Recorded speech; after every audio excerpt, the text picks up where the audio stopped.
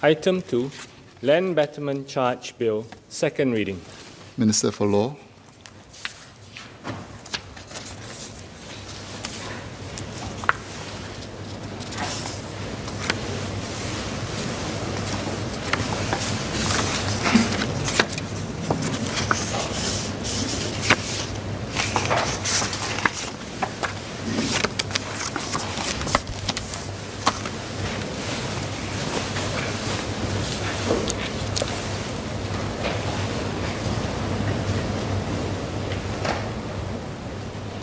Mr. Speaker, sir, I beg to move that the bill be now read a second time. Sir, this bill seeks to introduce a tax called a Land Betterment Charge, which I shall refer to as LBC, in relation to land. The LBC is a tax on the increase in land value resulting from a chargeable consent given in relation to that land on or after the bill's operative date. It ensures the return of to the community, as set out in Section 5 of the bill, of an appropriate amount or proportion of economic benefit from the grant of rights to develop or otherwise use land. The money collected as LBC can then be used to fund a wide range of infrastructure development and public programs undertaken by the government. Sir, the LBC is not a new charge. Today, there is already an existing framework by which development charge, which I shall call a DC, or temporary development levy, which I shall call a TDL, is collected by URA. And a differential premium, a DP, is collected by SLA today. So all these three charges exist today. Under this existing framework, landowners and developers currently have to pay a DC or a TDL to URA, where the grant of planning permission for a development proposal regarding land results in enhancement to land value, or a DP to SLA if there is an enhancement in land value resulting from a waiver or a variation of a restrictive covenant contained in the state title of that piece of land. This bill proposes for a single LBC to replace the DC, the TDL, and the DP.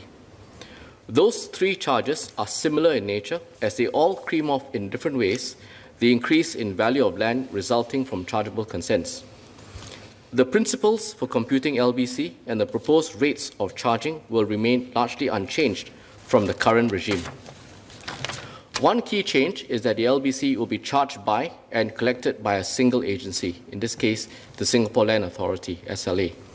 This will benefit landowners and developers as they no longer need to apply to various public sector agencies for the payment of such charges. Sir, I'll now take the House through the key features of this bill. Part 2 sets out the tax rate and the rules for calculating the LBC.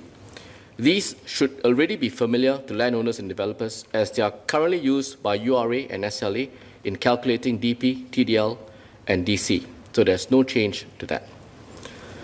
The bill itself does not set out the tax rate, which is a percentage of the increase in the value of the land likely to accrue from the giving of the chargeable consent. The rate itself will be set out by the Minister in regulations and will be reviewed periodically as necessary. In general, though, I should tell members that the LBC rate will be set at 70% of the increase in land value arising from the grant of consent for proposals involving the development of land, which is what it currently is today. In certain cases, as members may know, on an exceptional basis, the LBC rate will be higher. That's also the case today, based on 100% of the increase in land value. These cases fall into three broad categories. First, where the state title contains a restrictive covenant on change of land use because the land was previously sold by the state directly to the lessee without a tender. The current practice is to collect DP at 100% of the enhancement of land value if there were to be a material change of use of that piece of land. Second, where the state title contains an additional land premium condition. Such a condition may be included in the state title to allow for the collection of the value enhancement arising from an intensification or change of use of that land prior to a certain cut-off date, such as before the TOP, the temporary occupation permit, of a development is obtained, or until certain conditions are met. The condition is to discourage landowners from changing their plans shortly after the purchase of the piece of land from the state in order to avoid paying the full market rate to the state at the point of purchase. Finally, a 100% tax is planned for the varying of state title restrictions against subdivision or against controlled activities which are unconnected to the development of land. So Part 2 of the bill sets out the two methods used to assess the amount of LBC. These methods are again not dissimilar to how DC, TDL, and DP are computed today. The first method uses a table of rates, which is similar to the DC table of rates in the planning development charges rules today, which goes by each geographic sector and the land use group. The table of rates will apply for the majority of cases and will allow landowners to estimate the amount of the LBC upfront using that table of rates. This provides a clear and certain process for landowners and developers to assess the likely LBC that they would have to pay should they choose to enhance or develop the use of land. The second method involves a valuation of the enhancement in land value by the chief valuer of IRAS or a private valuer appointed by SLA. The second method applies where a taxable person chooses this method in lieu of using the table of rates method, or in specific circumstances where the table of rates might be inapplicable, such as where there is either no suitable or no comparable use group for assessment. The table of rates and formula for computing LBC will be prescribed in the regulations. These will adhere with current principles except for an adjustment for leasehold properties, which will be standardized under the LBC regime.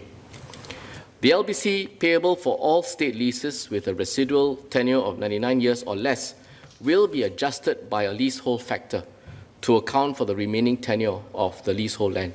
In other words, an adjustment is made depending on the balance or the length of the balance of the remnant lease. There is currently no adjustment for DC today to take into account the remaining tenure. So this adjustment would make for a more accurate reflection of value. Part 3 of the bill sets out the provisions to exempt or provide concessionary relief from the liability to pay LBC. Specifically, Clause 13 empowers the Minister for National Development, in consultation with the Minister for Law, to provide for concessionary relief from the payment of LBC. This will allow the Ministry of National Development to make provisions for concessionary relief in certain circumstances, such as meeting planning objectives, for instance, to encourage conservation of certain properties, or the comprehensive redevelopment of multiple private properties for a more optimal use of land, or to encourage construction productivity, or to promote environmentally sustainable development. This will enable the continuation of existing DC exemptions which are provided for under the Planning Act today. So the regime for concessions exists today in the Planning Act. It will also provide the government with flexibility to extend concessionary relief in future to encourage desired outcomes on land planning and development. So Part 4 of the bill sets out who will be liable to pay LBC and how that liability may be assumed or deferred, as the case may be. Under the bill, every person who is an owner of the land, when a chargeable consent is given, is liable to pay LBC by default. So that's the standard default position. However, another party other than the owner of the land can assume liability to pay the LBC if a valid assumption of liability notice is given to SLA, or if liability to pay as LBC has been deferred and the deferred liability is transferred to that other party with SLA's approval. Deferment of LBC liability is discretionary and not automatic. The bill sets out one main set of circumstances where deferment may be allowed by SLA, which is if the taxable person is a charitable institution and where the land is used wholly or mainly for charitable purposes. This, I should add to members, is also similar to what is currently provided for in the Planning, Deferment of Payment and Development Charges by Charities Rules 2017 and in the Planning, Deferment of Payment of Temporary Development Levy by Charities Rules 2016, where two or more persons may have a material interest in the land or are joint owners of a material interest. The bill requires SLA to apportion the liability.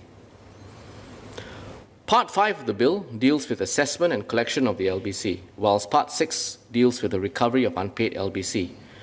What is new is that SLA is empowered to issue a rectification order to collect penalty tax on top of the LBC due where there has been an illegal development of land and URA regularizes the development through a subsequent planning authorization afterwards, or where there's an activity, development or subdivision carried out in breach of a restrictive covenant contained in a state title. And SLA assesses that it is not reasonably practicable or it is undesirable to stop or resume any control activity or to reinstate the land. To give members an example of when this might happen, a developer may have subdivided the land and sold them to multiple buyers, and it would not be reasonably practicable or desirable in such a situation to order reinstatement. In that situation, the penalty tax is fixed at 30% of the LBC that is due, and SLA will also be given the discretion to impose a higher or lower penalty tax at a percentage fixed by the bill, to increase the penalty tax if the taxpayer hinders or obstructs the determination of the taxpayer's liability, or to reduce the amount of penalty tax where the defaulting taxpayer is cooperative. Finally, sir, the bill also includes other consequential amendments to the Planning Act to abolish the collection of DC and TDL under that Act, and to give the competent authority in URA and the Minister of National Development the discretion to refuse to grant an application for written permission or refuse to accept a lodgement of any plans if any LBC has not been paid in full.